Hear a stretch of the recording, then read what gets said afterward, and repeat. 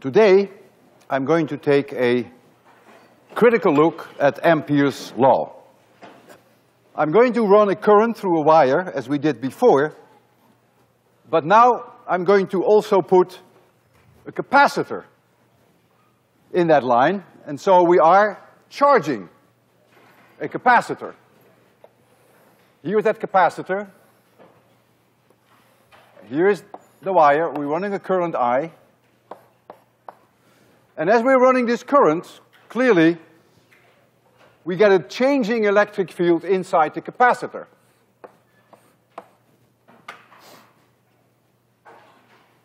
The electric field inside the capacitor, sigma free divided by kappa epsilon 0, which is also Q free divided by the area. This is a circular plate capacitor. Capital R is the radius of that capacitor. So we get pi r squared kappa epsilon 0. But since I run a current, the Q free is building up all the time. And so the current, per definition, is dq dt. And so I now have a changing electric field inside the edt, which is the current I divided by pi r squared kappa epsilon 0. Because I simply take the derivative of this equation, I get dq dt, and dq dt is I. And only if the current is 0 is there no changing electric field inside. So how does this affect the magnetic field? Well, if I take here a point P1 at a distance little r from the wire, if you're far away from this capacitor, it's hard to believe that Ampere's law would not give the right answer. And we'll apply that very shortly, Ampere's law. It's on the blackboard there. Suppose you are at the same distance from this line here at point P2. Well, yeah, you've got to admit there is an interruption of current now. There is no current going through this space. And so you expect that the magnetic field here would be a little lower, perhaps, than it is here. But not very much. So the question is, how can we now calculate the magnetic field here and there, now that we have this opening in the wire? Well, Biot-Savart could handle it, but I wouldn't know how to do it, because if there's a current flowing like this, there is also a current going up on these plates, and one like so, and I wouldn't know how to apply Biot-Savart. In principle, yeah, but in practice, no. How about Ampere's law? Well, let's give Ampere's law a shot. This is a cylindrical symmetric problem, so I choose a closed loop, which of course itself is a circle with radius r, and I attach to this closed loop an open surface, that's mandatory, and I give myself an easy time, I make it a flat surface. So now I apply Ampere's law. You see it there on the blackboard. Anywhere on that closed loop, the magnetic field will have the same strength for reasons of symmetry. And so we get B times 2 pi r equals mu 0 times I pen, and pen means the current that penetrates my open surface. Well, that's I. I goes right through that surface.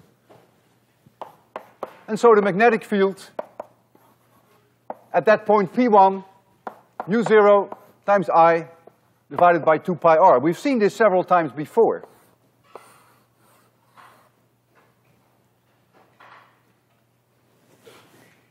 Now I wonder about P2. Can I apply Ampere's law for point P2? Well, yeah, you can try.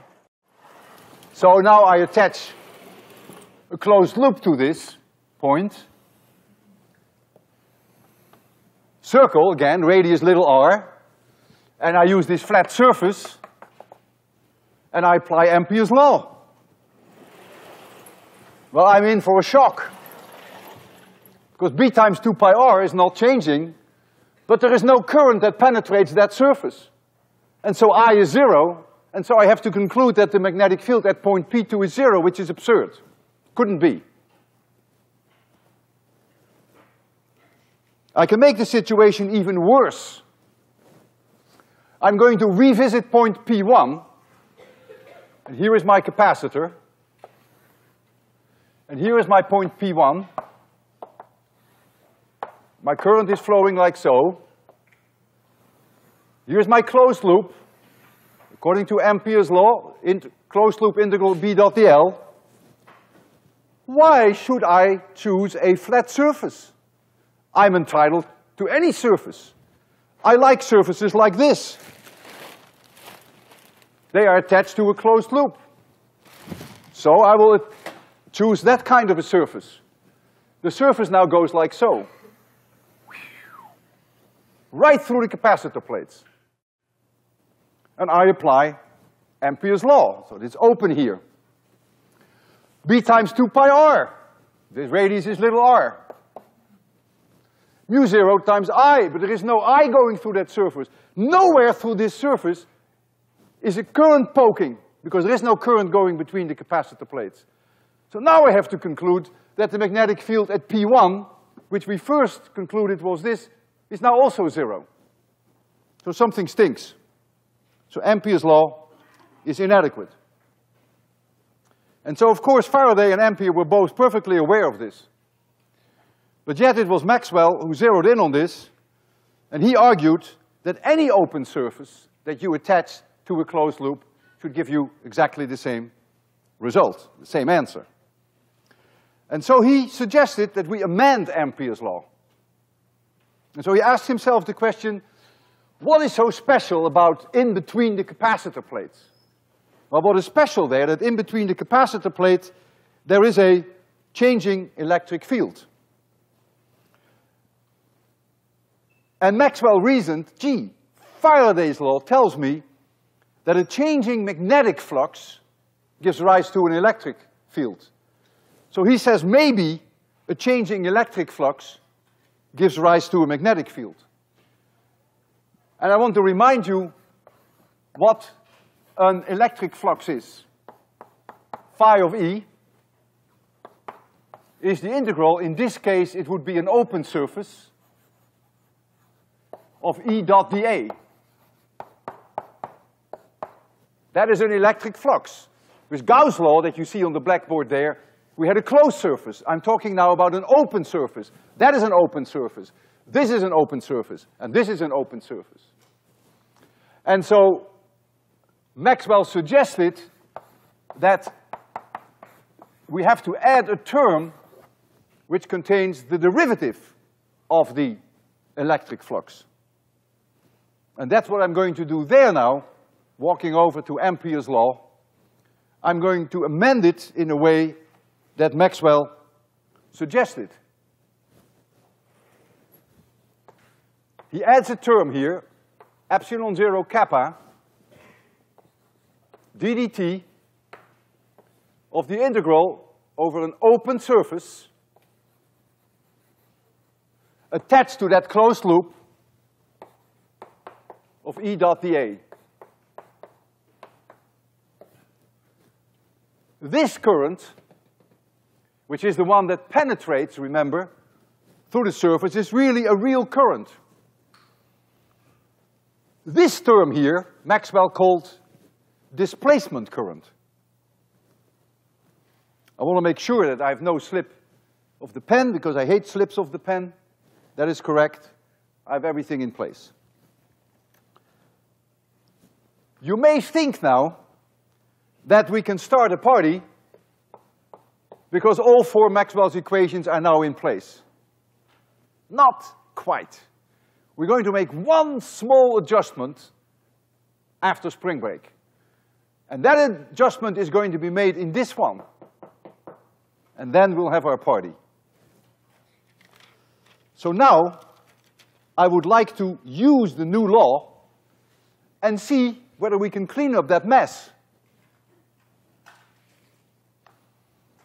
So I'm going to revisit my point P1, and I'm going to apply the new law by first having a flat surface, that surface that we have here, and then trying this surface. And I want to get the same answer. If I use that surface, do we agree that there is a current going through that surface, but there is no electric flux going through that surface? So that second term, that displacement current term, is zero for that flat surface. So this answer is completely valid. But now, I want to pursue this case. And so I make a new drawing. We have here this point, P1. This is my radius, little r. This is my surface going right through here. Here's the current, I. And here is my changing electric field. And so I get B times 2 pi r, mu 0. I pen is 0. There is no current penetrating through this bag. This is open here. So the first part is 0.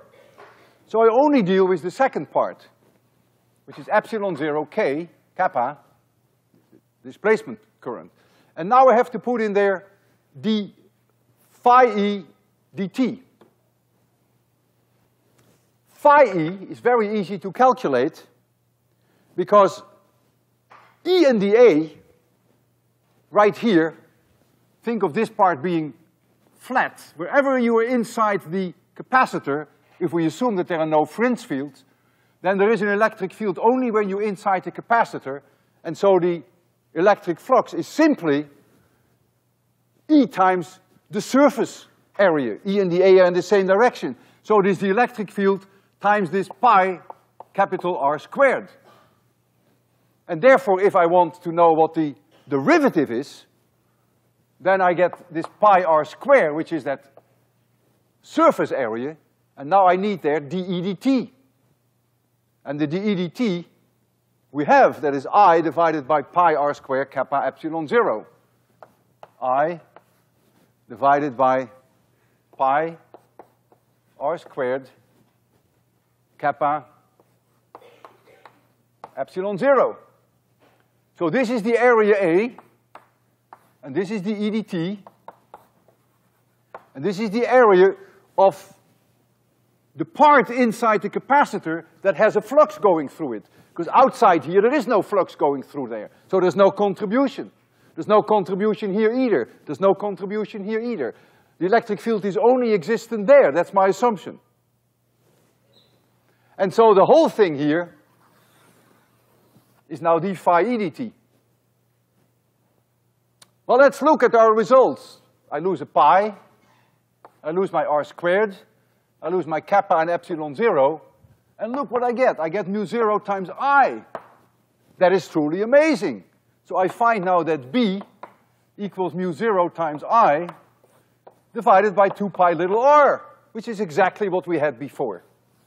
Hooray for Mr. Maxwell.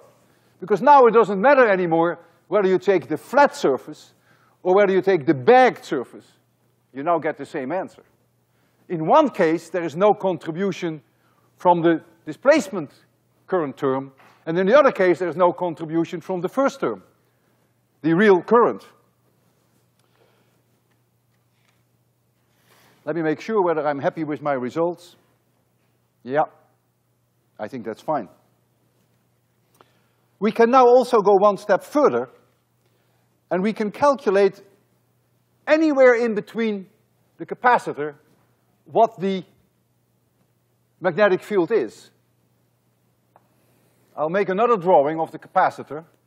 It's right here. I have this E field. I will not repeat that every time. And here I have my point P2 now, which is inside the capacitor at a radius little r from the center. And this is capital R, circular plate. I have here my closed loop. It's a circle. Its radius little r. I apply now the new law. B times 2 pi r. And there we go. We have a mu 0, we have an epsilon 0, we have a kappa. There's no current going through here, so it's non-negotiable. I pen is 0, right? That's not even an issue. So we get mu 0, epsilon 0, I get kappa. But now the surface area right here is not pi capital R squared, where there is a changing electric field, but it is only pi little r squared. I take a flat surface now. And so now we multiply this by pi little r squared, and then of course dE dt is the same. So we get our current I divided by pi capital R squared divided by kappa epsilon 0. And now you're again losing a lot. You lose your epsilon 0, you lose your kappa, I lose a pi. And look, I have a little r here and I have a little r square there. So now we're going to get a result, which is something that you may actually have anticipated, namely that you get a field inside the capacitor that is growing with R. Because if I make up my balance, I get upstairs mu 0 times I, but I get one little r upstairs. You see, you have r square here and you have r here. And downstairs, I get 2 pi, and then I get a capital R squared. And I believe that's correct. Let me check my notes. And yes, I'm happy with that. And this is proportional with little r. Whereas here, falling off 1 over r. And so I can now make a plot of the magnetic field as a function of little r when I'm inside the capacitor plates. Little r, this is the magnetic field, and this is the radius of the capacitor plate. It's going to be a straight line up to that point, and then it will fall off as 1 over little r. And you can do your homework on that. That is very trivial to calculate, to demonstrate that when you go beyond the edge of the capacitor, that then it falls off as 1 over r. Just in the same way that point P1 is doing. So now we have a tool to calculate the magnetic field even inside capacitors while we were charging, which we didn't have before. The strength here, the maximum magnetic field here, you find by substituting in there for little r, capital R. And when you do that, if this becomes capital R, this becomes 1 over capital R. If you had substituted in here for little r, capital R, you would have found the same result.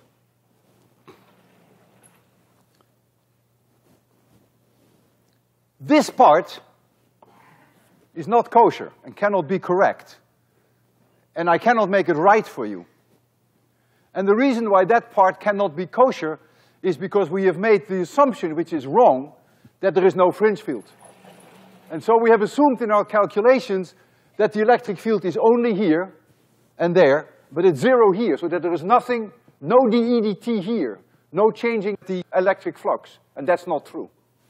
So clearly, when you get close to the edge, this is not correct. And there's no way I can correct for that because the fringe fields will be different from capacitor to capacitor. And those calculations, of course, are not even very easy to make.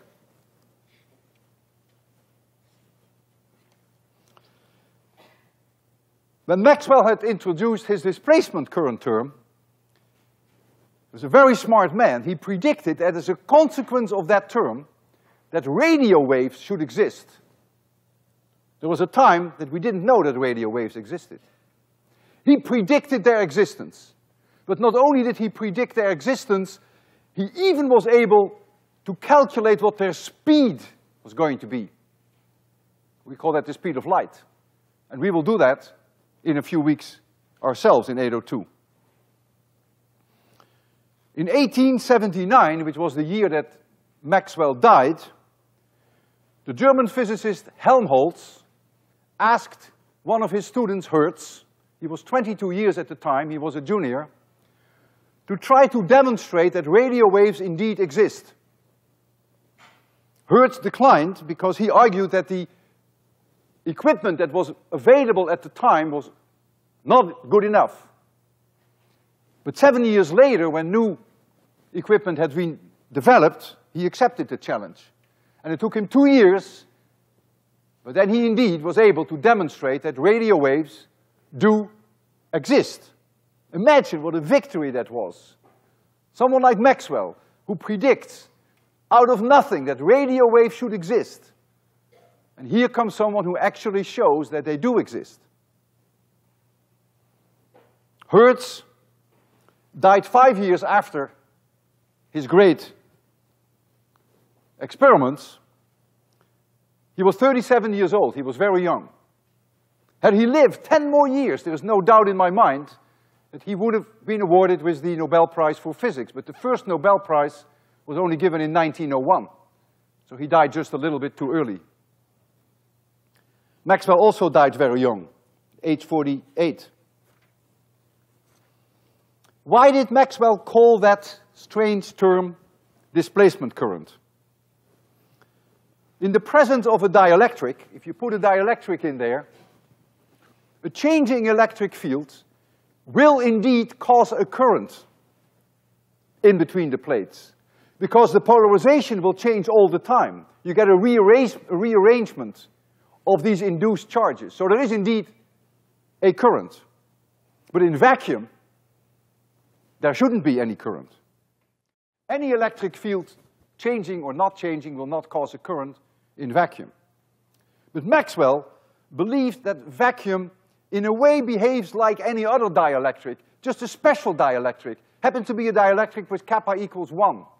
And so he really believed that there was an actual current going between the plates, even though we now know, of course, that that is not the case. So the name displacement current was perhaps not a very lucky one, but the term is a must. And it completes the theory of electricity and magnetism. The name is obviously of no consequence. After all, Shakespeare said it himself in Romeo and Juliet, what's in a name? Remember, what's in a name? That which we call a rose by any other name would smell as sweet. Those were the words by Shakespeare. I will abandon for now the displacement current, but we will revisit it later when we will deal with radio waves and with the propagation of electromagnetic radiation. And I will return now to good old Faraday. And I will return to electric generators that run our economy. We've discussed this at length, and I want to revisit that with you.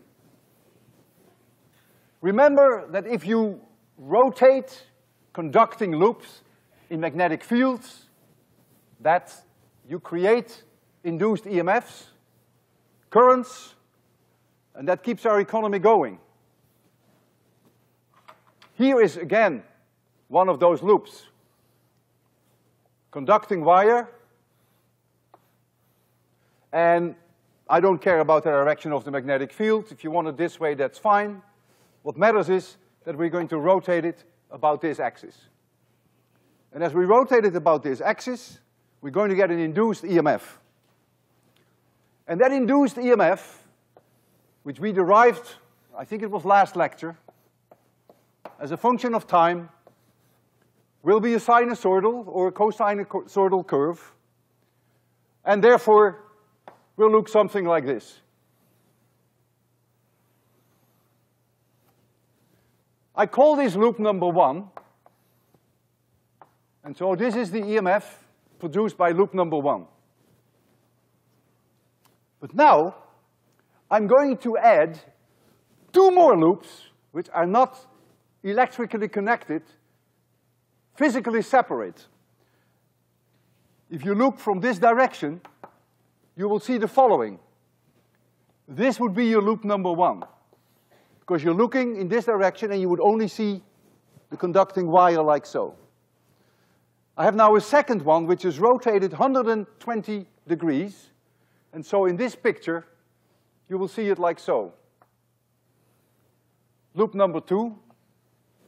And this is 120 degrees. Physically 120 degree rotated. And then I have a third one which is again 120 degrees rotated, which is like so. And so this angle here is also 120 degrees. And so this angle is 120 degrees. And this is my loop number 3. And so each one of those will give an EMF that has this shape, but they are offset now in phase by 120 degrees. And so they're all rotating in exactly the same way, like so. And so the second one will give me an EMF, if I try to estimate that roughly, something like this. So this is loop number 2. Comes a little later in time. And number 3 will again be offset. Will look like this. Number 3. And what we call this a 3-phase current. And a 3-phase current can produce a rotating magnetic field. We will make one for you, but I'll first explain to you how that works. So if the period of number 1 is 60 Hertz, then the period of number 2 is also 60 Hertz, and number 3 is also 60 Hertz, but they're just offset in terms of the phase angle. Suppose you're looking down onto a horizontal table. So this is a horizontal table. And I have here a solenoid. This is one and the same solenoid. When the current runs clockwise here, it will also run clockwise there. But it's open here. Going to put something in there. We call this number 1. Then I have another one which is rotated, physically rotated 120 degrees. It's here. Also coils. And I'm going to feed current number 2 through those coils later. Through those coils. This is number 2. And I have a third one, and I'm going to run current number 3 through those. So here are coils. Here are coils. This is number 3. And so 1 sees current number 1, 2 sees current number 2, and 3 sees current number 3. At the moment that the current through number 1 reaches a maximum, the current in 2 and 3 are down by a factor of 2. You can check that for you. During my lecture, I went a little bit too fast over the part that is coming up now. So I'm going to redo it a little slower to make it more clear. When the current through loop 1 reaches a maximum, let's say then that the magnetic field due to loop 1 is in this direction. The current through this one and the current through this loop are 2 times smaller. You may want to check that. But it just so happens that the vectorial sum of the magnetic field produced by loop number 2 and by loop number 3 also happen to be in this direction. So the net magnetic field is in this direction. Let's now look 1/3 of a period later in time. Now the current in loop number 2 reaches a maximum. So its magnetic field is now in this direction. And you guessed it, of course, that it just so happens that the vectorial sum of the magnetic field produced by the other 2 loops is now also in this direction. And if we now look again 1/3 of a period later, when the current through loop number 3 reaches a maximum, then the magnetic field will be in this direction, and the vectorial sum of the magnetic field of the other two loops will also be in this direction. And look now what has happened. In one complete period, the magnetic field started out like this. 1/3 of a period later, it was like this. And 1/3 of a period later, it was like this. So what we have created is now a rotating magnetic field. And it rotates in one period, all the way around, 360 degrees. Okay, let's now go back to my original lecture. Well, it rotates once around in the period of your alternating current. If that is a 60 Hertz current, then it will rotate around with 60 Hertz, 60 times per second. And so if we put a magnet in here, then this magnet will want to go around, wants to follow this rotating magnetic field. And we call that a synchronous motor. So the rotor of such a synchronous motor itself would be a magnet, and it would rotate around with the frequency of your alternating current. But you need a three-phase current for that, so that the magnetic field rotates. I can also place in here, this is again a horizontal surface. We have it here. I'm going to do it right here. Here are those crazy loops with the three-phase current. We can also put in here conducting sphere, or in my case, I will use a conducting egg. And when the magnetic field rotates around, there is a continuous magnetic flux change to the surface of that conducting sphere or egg, and so it's going to run eddy currents. Now, if you have an eddy current going around and you have a magnetic field, then the magnetic field and the eddy current will cause a torque on the current. In a similar way, when we discussed earlier the idea of a motor that you were going to build, there was a magnetic field and there was a current, and that caused a torque. In the same way, you get a torque on the eddy current. And so it starts to torque up this conducting sphere.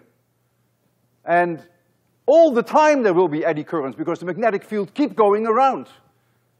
And so you're going to get a torque which will always be in the same direction, and this conducting object will now start to rotate, and we call that an induction motor. Induction motors have no brushes. How fast the induction motor will go depends on the conducting object. If it is a sphere, it will probably come very close to 60 Hertz, because a sphere has many possibilities for eddy currents to run around. Whereas if you take a ring, and we will try that, if you try to spin a ring in a rotating magnetic field, then of course the various paths that are available for eddy currents are very limited, can only go around in the ring. Many of the stationary tools that you find in people's workshops and in the basements are induction motors. A table saw and drill presses, also electric grass mowers, are induction motors. I want to demonstrate now to you what three-phase currents can do.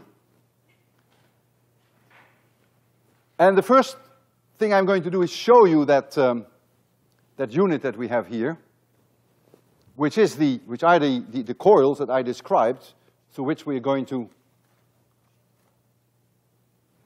run the three-phase current. I must get my lights right. There you see it. Coils are wound in a very strange way. After class you can come a little closer.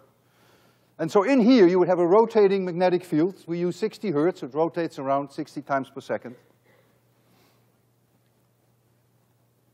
And the first thing I'm going to do is something wild, a little bit in style, I suppose. I will put on top there a cardboard cover with little magnets. They're randomly oriented. There's no way that they can ever rotate. You know, these are these little magnets, flat, a lot of friction. If I expose them to a rotating magnetic field, then they will go nuts.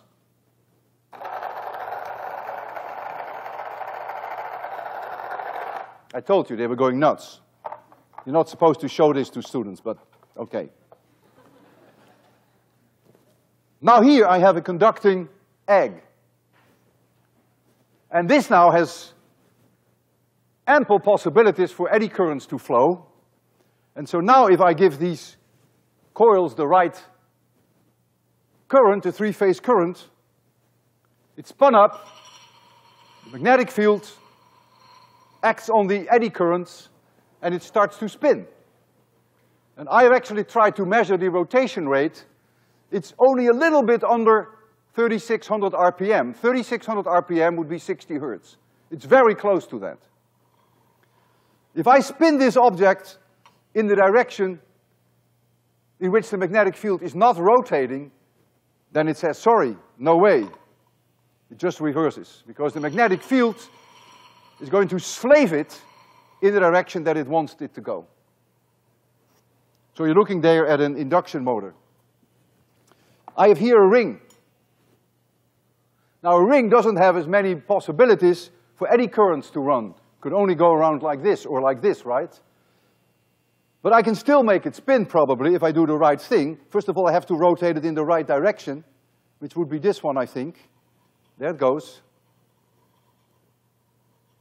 It doesn't go anywhere nearly as fast as the egg because of the restrictive paths of the eddy currents. But it rotates. It's trying to follow that magnetic field to the best it can, but its abilities are very limited. And needless to say, if I try to spin it in the wrong direction, then of course it will stop, and it has no way, like the egg, to reverse its direction because of its peculiar geometry.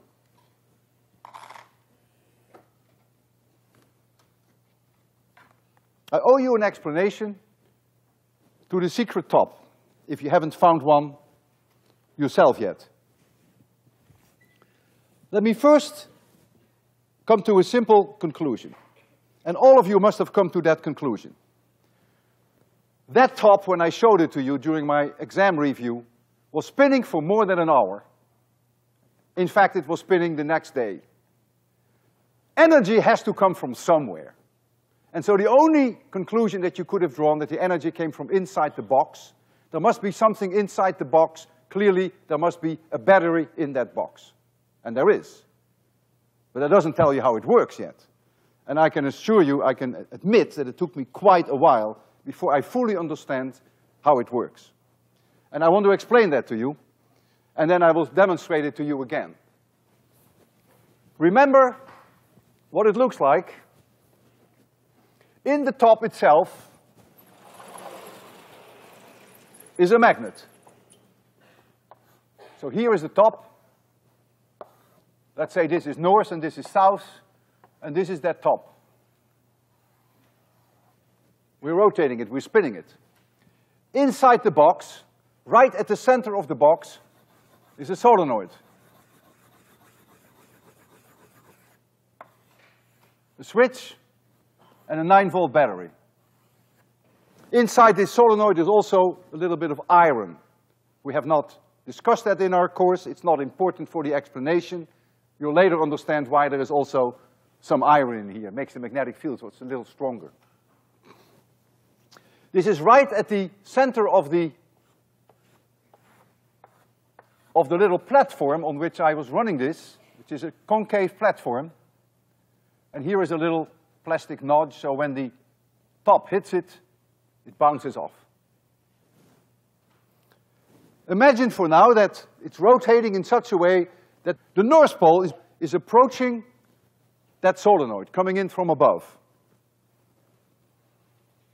What's going to happen now, in this solenoid, in this coil, you are changing the magnetic flux through the surface of this coil, and so you're introducing an induced EMF, an induced current. And this current is sensed by a transistor, which I have not put in here, and the transistor throws this switch, and now sucks energy out of the battery, and runs current, very high current, through this coil, such that the top becomes a south pole. Remember, if you have a coil, and you run current through here, that you get a magnetic field like so. In this case, this would be north pole, and this would be south pole. If you reverse the current, then this is south and this is north. That magnetic field that comes out there is fanning out in all directions, three-dimensionally. It's going like this, and it's fanning out like this. So when it approaches this coil, there is a change in magnetic flux, and this becomes a south pole. The north pole is being attracted by the south pole. I make you look at this from above now. Here is the top seeing from above, so it's spinning in this direction. And let's say here is this coil. This is the north pole, and this is the south pole. And I just discussed with you that the current that's going to flow from the battery will make this a south pole. The current can only flow in that coil in one direction. That's just the way it's designed. So whenever the current goes, it's always this becomes a south pole. The north pole is being attracted by the south pole. So notice it's going to be torqued up. So far, so good. A little later in time, looking from above, the north pole will be here, and the south pole will be there. It has rotated a little bit further. And the coil is here. So now the north pole is leaving. It's receding. It's not approaching, it's receding. If this were to remain a south pole, that would be disastrous because south pole and north poles would attract each other. You don't want that.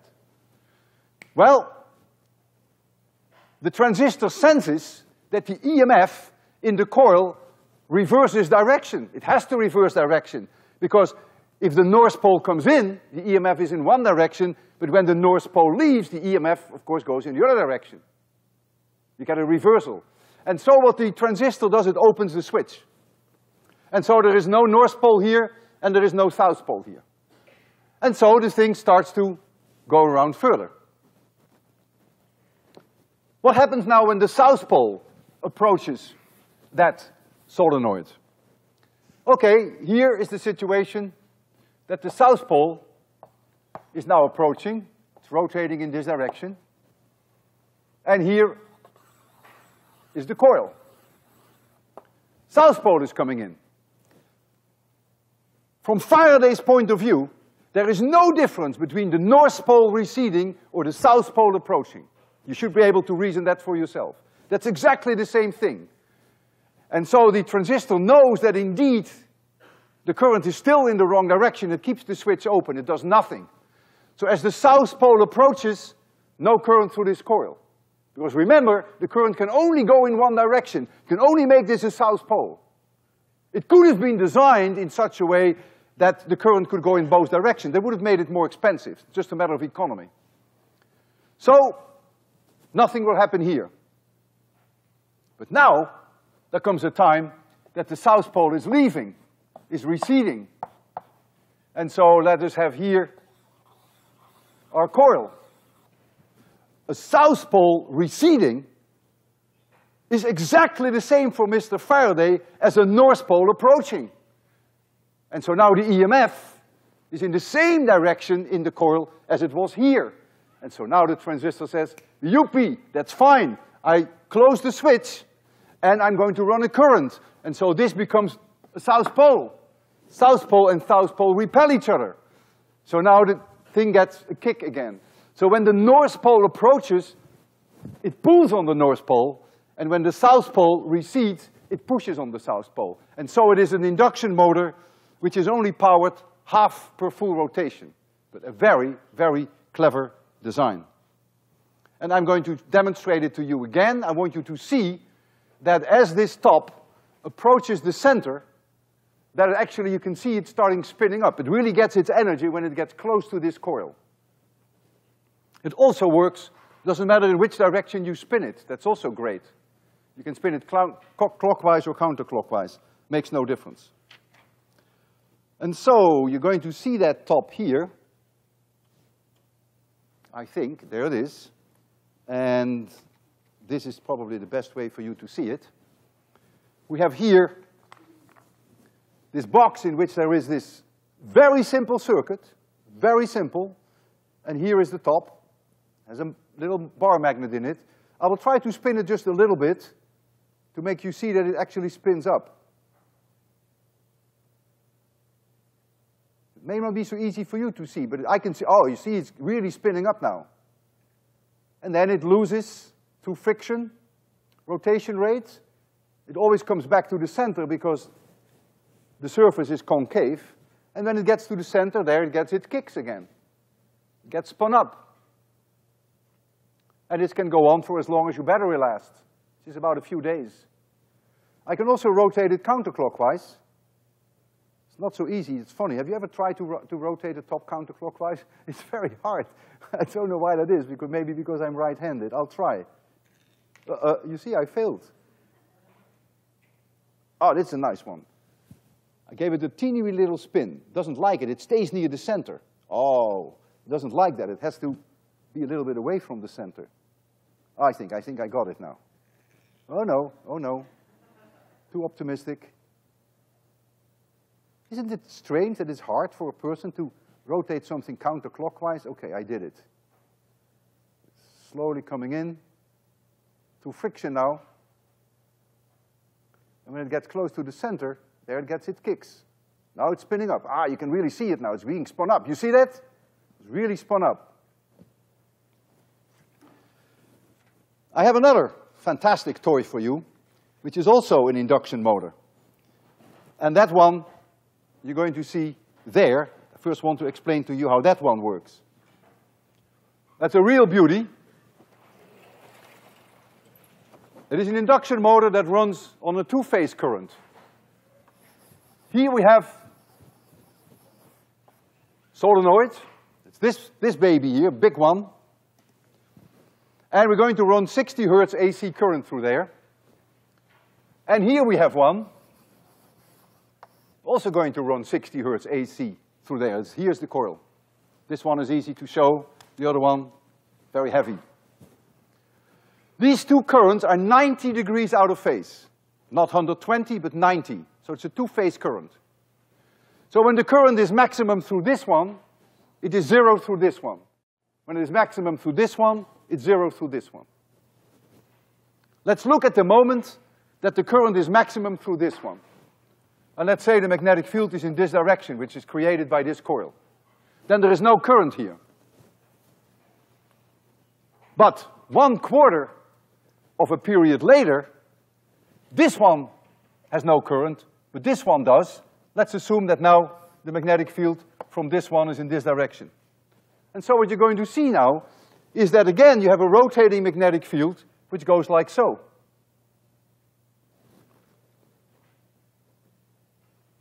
And if I put in here a can, a paint can, we use a coffee can, it's right here. Then at the surface of that can, so I will draw the can here, but it's really there. At the surface of that can, you're going to have eddy currents, because you have change of magnetic flux all the time, and these eddy currents with the magnetic field will cause a torque on this can. And the torque will always be in the same direction, and the thing is going to rotate. So it's another example of an induction motor. It's a very cute one. And I want to show it to you. And for that, you're going to see it there. Needless to say that the can is a very special can. Maxwell House coffee. Of course. Want to see that? Maxwell House. All right, so let's see whether we can get this to run. There it goes. Nice example of an induction motor. And now I'm going to test you. I'm going to ask you what happens if I take this coil here, which I can do, and flip over from here to here. Who thinks that nothing will happen? You're all afraid of me now, right? Who thinks that it will come to a grinding halt? Grinding halt. Who thinks that the direction of the motor will reverse? Good for you. It's clear that when I flip this one over, you can easily go through that for yourself, that this magnetic field is then not rotating this way, but it's rotating that way. And so, clearly, the motor will reverse direction. I'm going to do that now. Watch it.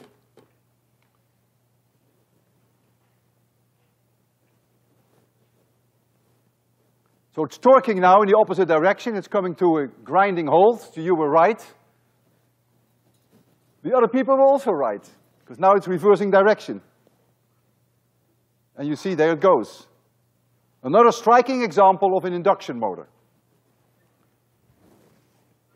Next lecture, Friday, I'm going to elevate a woman.